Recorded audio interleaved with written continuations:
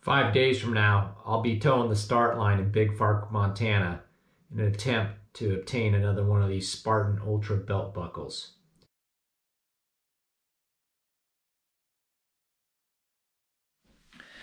The Spartan Ultra Beast is a 50-kilometer obstacle course race that usually takes place in rough terrain. And I got one coming up in about 5 days in Bigfork, Montana. It'll be like May 2nd, May 1st is the day of the race. And I'm probably expecting about 5,000 to 8,000 feet of elevation gain and descent within that race. And basically you do two 15.5-mile loops on this course. So as you come through the first loop, they have what's called a transition area where you can stow and leave some stuff.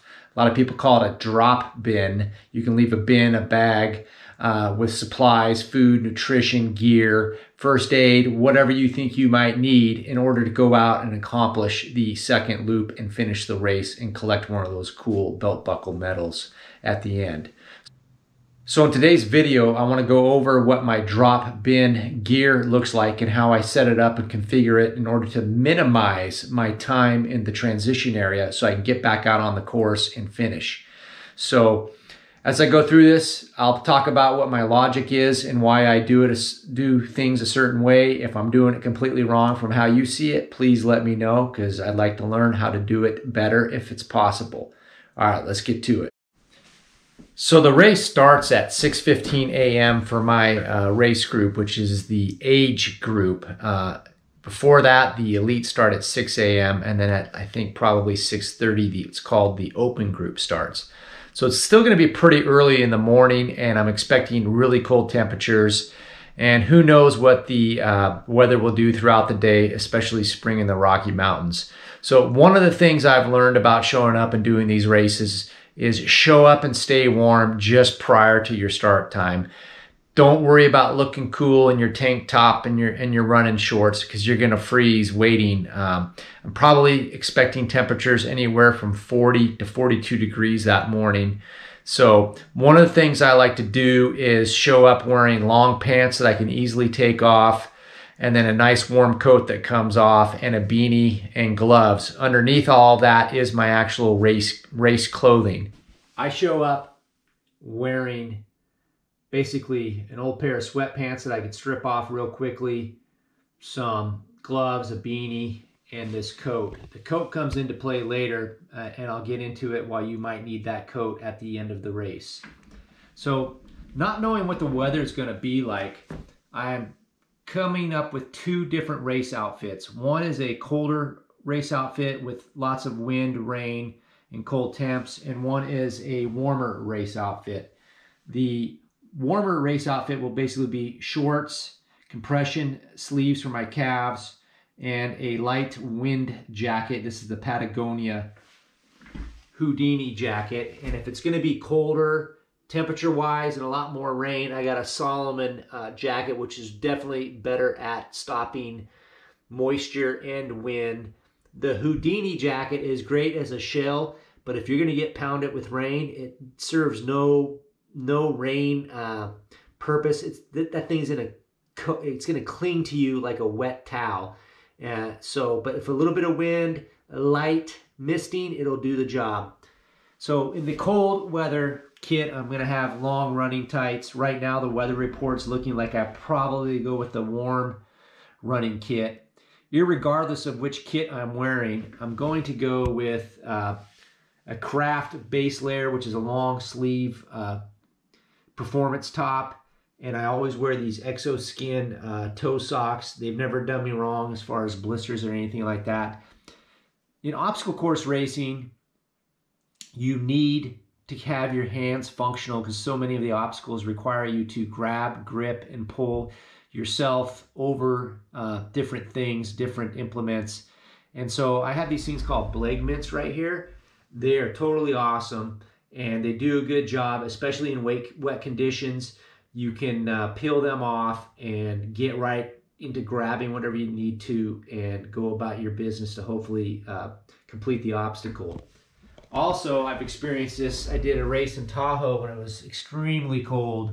And so you can shove hand warmers down into the leg mitts and kind of move them around as you approach a obstacle and keep your hands warm. As far as shoes go, I'm not certain on which shoes I'll use. I'm kind of leaning towards the Ultra Lone Peaks on the left, but I may end up going with the Hoka Torrents. Either way, I'm going to maintain one pair of these shoes in my drop bin in the event that the terrain is super muddy, or I need to switch up the traction or rocky or whatever, or I have a shoe failure. That way I can swap out my shoes, continue in the race, and finish. So these are Bleg mitts, and they're actually made, I believe, in Australia, and they're named after a lady who does like these Tough Mudder races, Spartan races. I believe her last name is Bleg, and she ended up designing these things. And what they are is they're a neoprene, and you can neoprene mitten basically, so you can shove your hand in there like this, tighten it up as a Velcro strap. You can have your fist in there keeping it warm, and then as you approach a obstacle, you can just peel it back, shove your hand through, and you can use your hand to grip, grab, whatever, and then as you get done with the obstacle, you pull it back on, and you go about trying to keep the wind and maintain some body heat inside. Right here, if you can see, there is some drain holes, so if there's water in there, it'll drain out. The left-handed side mitten comes with a watch face, so you can basically put your watch through there and still see how many miles or whatever you've gone. These things are great. I've used them in a couple races where it's super cold. I actually used them in the Montana Beast a couple years ago, and I needed them. I use them a lot in my training runs out here in the Pacific Northwest, which is extremely wet and rainy, and you cannot wear gloves of any type if you're going for a long run because they'll just get soaked. And I find that these work really well in the 40 degree to, obviously 40 degrees in the rain, 42 degrees, nice comfort level. If it starts to drop down below 40, I've used them in the Spartan race, Spartan Beast in Tahoe a couple years ago, which was extremely cold and windy. And what I did is I took some hand warmers, and I was able to basically shove a hand warmer right in here and keep it there and slide them in and shove them down in. So basically the hand warmer's right here as you're needing to grip or grab, the hand warmer's in here. And then when you finish the obstacle, you're able to pull the hand warmer back up and cover and try to keep your hand warm. When I was approaching water obstacles, I take the hand warmer out, I put it in a Ziploc baggie, and I'd store it in my hydration vest, and seemed to work pretty well. I would not have wanted to be out there with just no gloves. It would have been a miserable experience. So these come very highly recommended for me if you're in cold weather and moisture, which you will be getting wet guaranteed if you're doing a Spartan race. So I like them. So for the actual kit that I'll be wearing outside of my race clothes, I'm going with a Salomon S-Lab vest. It's their lightest vest they have. And then I'll be packing it with basically a Nature's Fig bar in the actual chest pocket of the vest. And then here in this craft belt, I'm going to be carrying all my nutrition gels and whatnot. For the nutrition gels, I've used them in the vest before, and I've done some practice runs where I'm bear crawling and I'm jumping up on stuff and I'm jumping off of stuff. And I found that the gel packs will come and they'll fly out of the vest pockets, which is no bueno in an obstacle course race. So my strategy is I'll wear the craft waist belt and I'll access the majority of my nutrition in that belt. And I'll be using a Salomon speed bottle, which goes with the vest, and right next to it you'll see some powder, and I use the Hammer Nutrition Perpetuum is what it's called, and it's a calorie source, and so I'll be getting liquid calories along with my fig bar cookies, and then also inside there I have my nutrition gels and whatnot, and I'll open that up and show that to you. Also, every Spartan Ultra requires that you have a headlamp on your person when you're racing. And so I have it's just a black diamond headlamp. I got the smallest one I can, just as far as keeping the weight down. I've used this thing a bunch in wet conditions. I haven't had a problem with it at all. And then in the old days, when you're racing competitively, you had to wear a wristband to indicate that you were a competitive racer. That way you had to go do your burpees if you failed an obstacle, and you would be counted to make sure you do all 30. Nowadays you wear a red headband, but purple is the color of the Ultra Beast. And so I have one from a previous race, and I just use that. I use that wristband to protect my timing chip. The timing chip goes on your wrist. I put a wristband over the top. I've seen it before in races where people will lose their timing chip, and that would be an awful, awful feeling when you go to cross the finish line and you don't get credit for it because you lost your timing chip. So the timing chip goes on your wrist, wristband goes over the timing chip, and it protects it. I've never had a problem. And I also have a neck buff here, which is going to serve two purposes in this race. One is, I believe Spartan's having a face covering requirement at the start of the race, not when you're actually running, or at the end of the race. If you're walking about the venue, you should have your face covered. So I'll be using this neck buff as my face covering, but it also serves dual purpose. I can pull it up over my ears to keep my head warm, and I can blow my nose, etc. Which brings me back to another point. After doing this for a while, for about 5 years now, I will never buy a coat that does not have a hood. It's critical to have a hood on your coat. It's, man, just keeping your head warm, pulling that up over it can make a big difference on making it a suffest or making it bearable. Prior to the start of the race, you need to put some nutrition in you just, 10-15 minutes before the race, and I'm going to go with this Mama Chia Squeeze. So I've used that before in training. Let me show you this craft belt and what I have inside of it. So this is a belt that I actually got from Spartan. I think I bought some gear. There you go, you see their logo. I bought some gear off of their website, and they threw in like this belt. So inside here, I'm going with two types of nutrition. One is this Huma, which is another chia seed kind of thing in honor of the Tahara Mara from Born to Run, and goo.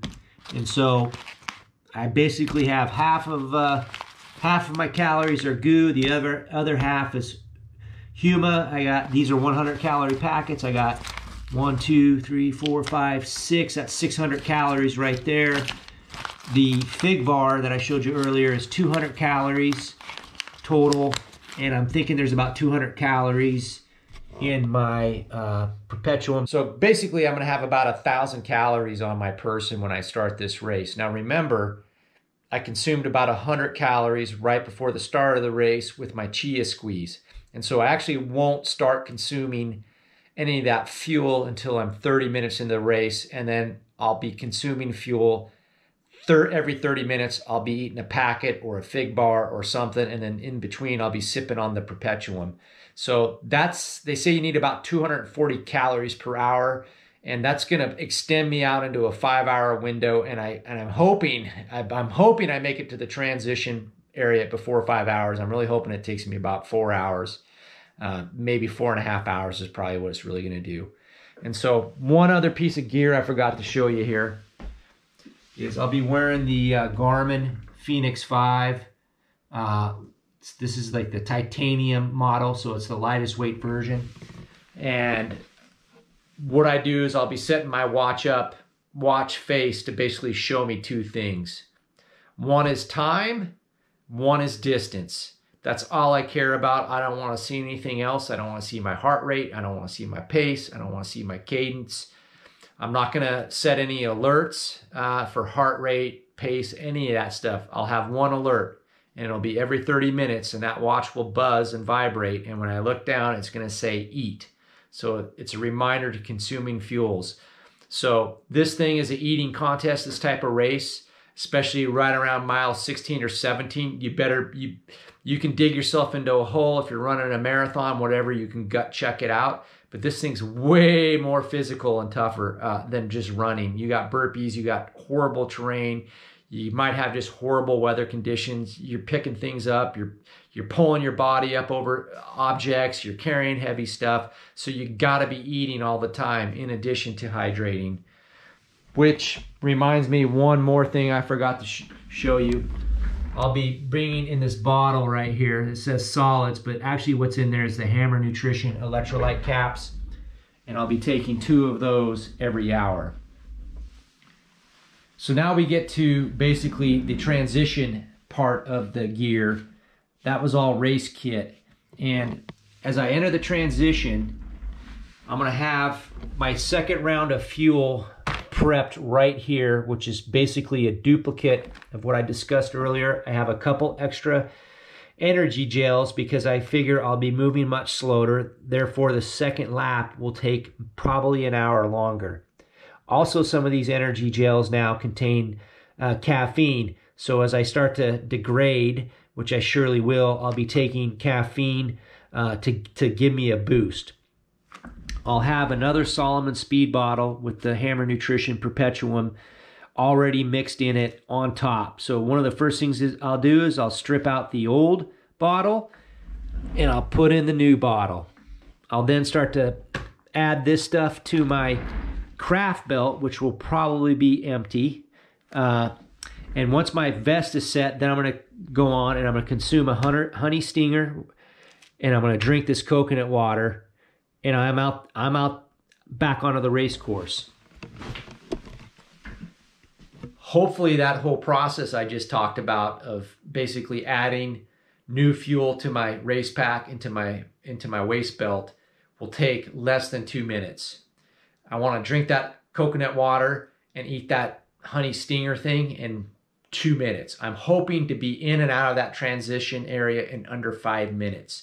One of the things when I first started doing this, I'd go in there and I read all these blogs and watch these videos and all this stuff, and people are talking about how they change your socks and put different stuff on and eat a PB&J sandwich. And what I learned is the longer you sit there, the harder it is to get going, and the longer day it's going to be. So just get in, do your business, and get out and keep moving. Especially if you want to be competitive. You can't stay in there if you're looking to try to get a podium medal. You gotta get in and get out. So super fast, because it all counts. Every minute counts. Every second counts. So in the transition area, I have basically, I'm gonna have sunglasses in case it's bright out. I'm gonna have a t-shirt in case I need to strip my long sleeve shirt off. I'm expecting the weather to warm up. I will always keep my Patagonia, or at this point, if I'm going to do a short sleeve shirt, it's warm enough, I'm going to keep my Patagonia windbreaker with me. Now I can pack that down and fit it into the back pocket of this Solomon vest and bring it with me, because you don't want to get cold up there. And one thing I've learned doing this is the Spartan races. You'll be moving, you're warm, you don't have a problem, you'll be getting wet, but the second you slow down, you say you got to hike up a steep hill, or you get stuck in an obstacle. You're doing burpees, right? You're just standing there. You're not moving as much. You're going to get super cold, and that's not a good experience. And I've seen several people get walked off the course. They're basically hypothermic, and they're getting a fancy space blanket put around them, and they're not having a good time. I've been to the edge several times in that matter, and I finished, but I've learned a lot, and I don't ever want to go through that again. So wear clothes. Don't worry about looking cool with your tank tops or your little tight running shorts. It's all about performance, not fashion. So if I need to, I can strip into a t-shirt, and I have here is a kit, and I'm going to open this up and show you what this kit's all about. It has everything I need in it in case I get into trouble. And like I already said, I'm going to have one of 2 pairs of shoes in that kit in the event that my shoes that I have on have failed me. So let me show you this kit and let you know what I got inside. So this is just a cheap bag I bought. It says Cox, I don't know, on it. You can find it on Amazon. It has an external pocket right here. And in this I keep a pretty basic first aid kit. And I've seen a bunch of people bleed and get hurt. I've had all sorts of injuries doing these races. And in here I keep some pre-cut strips of, I think this is K-tape or rock tape, in case I need to bandage something up pretty quickly. This stuff works pretty good. You get the Pro Edition because it's somewhat waterproof. And inside you just have some generic first aid kits, supplies. I keep some of this Pepto-Bismol tablets in there in case your stomach's going sideways on you. I also keep some duct tape that could come in handy doing all sorts of things. So basic first aid kit. You don't want to have to go to the medical tent because you probably won't walk back out of it. You'll probably be going to your car after that. So I actually have the, this is, what is this? SB saw. I don't know what this is. It's the K-tape. So I think I'd use the other brand's rock tape or whatever. If they got a Pro, I'd recommend that because I know I've used that getting wet and it seems to hold up pretty well. So inside this, and like I said, I won't be accessing this pack in case things have gone seriously wrong for me. So inside this pack, you have more pockets. You have more pockets, and so inside here, I keep basically foot glide, sunscreen, high quality sunscreen. This is 50 SPF. You can put this on your face. This is excellent stuff. And then I keep body glide. Now, prior to the race, this will be going on the body portion, and I'll be using this on my feet. I've never had a problem. I've had chafing problems in the past, but that was in like a 14.5-hour event. And this event I'm hoping will only take me anywhere from 7 to 9 hours. Some tissue in case I'm crying tears of joy.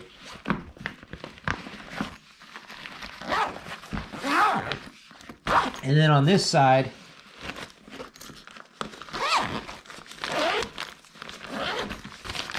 I keep some spare hand warmers, emergency poncho to throw over. You can even just use a black trash bag, giant trash bag, and people cut holes in it.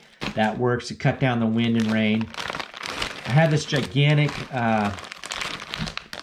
heat blanket thing, and this is more, I mean, this is like, I'm in bad shape, I'm rough, and I'm probably gonna quit, but I can throw this on and warm up, and I'm gonna talk about that more at the end of the race. And then I keep a spare pair of shorts and a spare pair of socks, and I have seen people, actually these shorts I must have worn before in a race because you can see them torn out. I've seen people rip out their whole entire butt cheeks, and man, you know, you don't want to be the one running around with your butt hanging out on the course. So which brings me to the next portion is you finish the race and you're all pumped, and the first thing you want to do is refuel. So I'm going to keep some refueling stuff there. And I also have a clean long sleeve shirt that's going to be fairly warm and a towel. And so when you finish one of these things, in order to get your medal, get one of these cool belt buckles right here, you have to basically go through the finish line, and then you have to go to the results table and present, I think you present your timing chip to them, and no, they cut your timing chip. That's what it is. But you go to the results table, they have to confirm it. You don't get the medal hung on you right when you finish. You have to go check in. They make sure you didn't cheat, that kind of stuff, and then you get your medal. So I've done that before in other races where they're doing like a beast race. And anyways, I've been there before. I've had to stand in line. And when you finish one of these things, man, you become instantly cold. I don't care what the temperature is outside. You become like borderline hypothermic. So what I've learned is worry about getting the medal later. Get yourself prepared to stand in line to go get the medal if there is a line. And so that brings me back to this point. When my race is finished, my pre-race clothing that kept me warm is there and available for me to put on. And that's why I have this towel here. If I'm soaking wet, I can try to dry myself off. I could strip off whatever shirt I'm wearing, put a dry shirt on, and be comfortable. And if you're in really, really bad shape,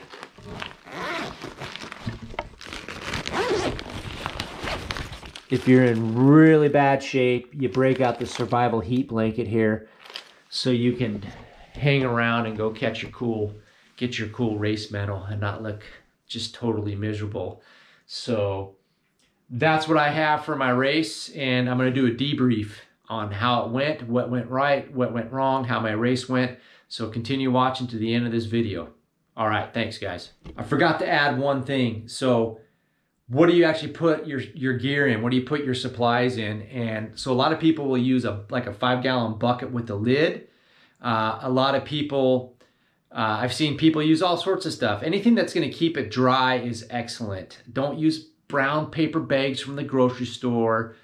I wouldn't be using plastic grocery bags from the grocery store. Use something that's substantial against the elements. Usually you can drop off your bin the day before. You're usually required to show up to the race venue the day before to collect your bib number, check in, and that kind of stuff, because it's such an early start the next morning. They don't have the volunteers there to do it, and it just, you get all your stuff. You want to do it that way. You can get all your stuff then and have it all lined out the night before so you can wake up and there's less stress. So you're allowed to drop your bin off that night, or you can drop it off the morning of. Now my strategy would be to drop it off the day before. It's just one less thing to worry about. It's one less thing to mess up, and you can pick a good spot. You know, remember where you put your bin, but I would put it at the exit lane of the transition area. So when you enter, you go right to the exit, and then there's your bin, and you see people leaving, which I think will probably motivate me to get moving fast too. I'm not over in some corner huddled up like a hurt baby crying, sucking my thumb, wishing I was at home. So get to the exit lane area and then put your bin there, remember where it's at, and that's one less thing for you to worry about come race morning. So let's talk about what I'm going to tell you what I use and what I've used in the past here. So I'm driving to Montana, so there's going to be no problem for me to use this plastic tub, which is clear, which I like because I can look inside. And as you can see, I've added a bunch of silly stickers that I've gotten from different companies over the years. And the reason I did that is it'll be just much easier for me to spot, because you'll see a bunch of buckets or bins, whatever you use. It's kind of like the luggage carousel at the airport. You know, you want to put a bright pink ribbon tied around your piece of luggage so when it comes off, you can distinguish it from all the other generic black pieces of luggage. So that's one thing I've done here, is I just put some stickers on it to get me to recognize it real easily. And if you can't do that, I mean, you can't bring this thing on an airplane, and that's why some people bring buckets. I guess you can put a bucket in an overhead bin, or the real simple thing is just drive to a hardware store when you land at your location and just buy a bucket. What I've done is, if I'm flying, I use one of these outdoor research dry bags, and I can stuff a bunch of stuff into it, and then it's great. And it's going to be protected in the elements, and I pick a nice bright color, easy to spot. Other thing to think about is when you're doing this, put the items that you don't think you're going to need, they're your just in case items, layer them on the bottom of the bin, and then stack the items you know you're going to use, like your fuel, any hydration, anything along those lines, and put that right on top so you can access it quickly. You're not digging through or anything like that. It's going to save you some time. So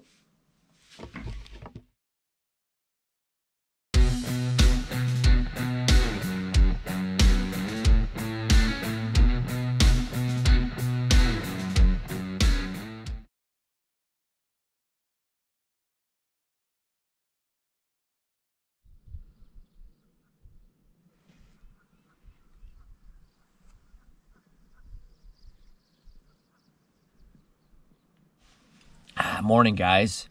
It's the day after the Spartan Montana Ultra Beast race out here in the Bigfork, Montana area. And yeah, it was a tough one yesterday. I'm really sore, like muscular sore. It had like almost 7,700 feet of climbing and I think like 6,700 feet of descent. 32.4 miles according to my watch, and it took me 10 hours and 4 minutes. I failed a total of 4 obstacles. I missed the spear once. The Olympus wall kicked my butt. I fell off that twice. I needed to do a bunch of work on improving my grip strength, and I got to figure out how to train for that. And then I fell off the multi-rig once, and that was just a technical error. I messed up and grabbed the rope as opposed to swinging and grabbing the bar or the ring. Kind of took the bait and slipped off. So other than that, I did great. It was a super hard course. You're just bushwhacking through brush. A lot of it wasn't trail, so I'd say it was like 50% trail running, 50% fell running, but a lot of it was just hiking up and descending. And man, it was really hard. It was hard. There was a lot of people suffering out there yesterday, but we got lucky with the weather. So in regards to the transition bin, I learned some good stuff. I failed. There was a lot of fails in it. As far as my clothing went, it was great. I had clothing. I was able to make a last second option at the start line, and I basically went with a tank top because it was so warm. I went with a tank top and like tights and my warm weather kit, and I didn't bring gloves. It was perfect. Drank a lot of water yesterday and a lot of electrolytes, and I never had any cramp. I had one cramping issue on the Z-wall. I did see a lot of people out there cramping hard yesterday, and that may just be because they weren't trained up for that type of terrain and they weren't hydrating or eating or getting the right electrolytes in their system. So the transition kit, it was great. I was in and out in probably 7.5 minutes. I'd have to look at my watch, but my fail was I had a speed bottle ready with Perpetuum already in there, and it was a warm day yesterday. It was probably 65 degrees, and I come into my area, the transition area, and I had that clear bin, which I thought was a great idea so you can look and see in. Well, the problem is that thing is just a cooker. It's a cooker in the sun. So I opened up my transition bin, and that bottle, I mean, it was probably 90 degrees in there, and I didn't think it was I didn't want to risk drinking that because it's got protein in it. A little bit of protein. I didn't want to risk maybe getting food poisoning or something. So that was a ditch. That was a total fail. I did, luckily, before I left, I put some ice water and ice in a insulated steel bottle, and I put some electrolyte tabs in there. So I had that as a backup, thank God, because at these Spartan races, there was no water refill station at the transition area, so I would have been screwed. And I was able to borrow a little bit of water. I got a bottle of water from a fellow racer in there that I just chugged before I took off. So other than that, man, the transition stuff worked great. But going forward, I think it's smart to have an insulated bottle with ice and whatever your fueling source pre-mix, and then pour it into the actual empty hydration bottle. And then, I mean, that cold water was excellent. So I lucked out there. And then also, like, compartmentalizing, I put my clothes that I kept to warm myself up. I put that in there. Well, as I was digging through looking for stuff, I had clothes everywhere. So going forward, I'll put the clothes in like a little garment bag or a little packing cube just to keep things nicely organized. So it was great. Going forward for the next Ultra, I'm going to be doing the Utah Ultra, Spartan Ultra, which is like mid-July. So what I learned, I did good running downhill and running the flats, and then people would like pass me as they're climbing the hill, and I would pass them. I'm a better runner, and they were a better climber. So what I need to do is I need to work on my basically power hiking up hills. So we're going to continue on this mission of basically trying to just get a little bit better, try to finish these things a little bit faster so my wife doesn't have to wait as long. It's a long day out there, and it's a long day for me also. I was happy to get in the truck and to get out of there and get home or get back to the place we're staying. So hey, if this is kind of interesting to you, I'm going to do a video on our trip out here to Montana, because we're also picking up a Go Fast camper for my truck, which is a Chevy Colorado ZR2, And so that'll be getting installed actually tomorrow afternoon. So if you want, I'm going to put a link to that somewhere, you know, as they point up in the sky here, to watch that. And if you're into the Spartan racing or trail running and want to learn more about it, I'm not an expert, but I learned I've learned, I'm self-taught. I've made a lot of mistakes. So a wise person learns from other people's mistakes. And if you can give me any suggestions, or if you know how to do something better, please let me know. And so go ahead and subscribe and follow along and comment, ask questions, whatever. Okay, guys, I know this is a super long video, and I kind of like to geek out on this kind of stuff. So we'll just thanks for watching. We'll just put it that simple. Thanks for watching and taking the time, and hopefully you learned something. All right, guys. Thank you.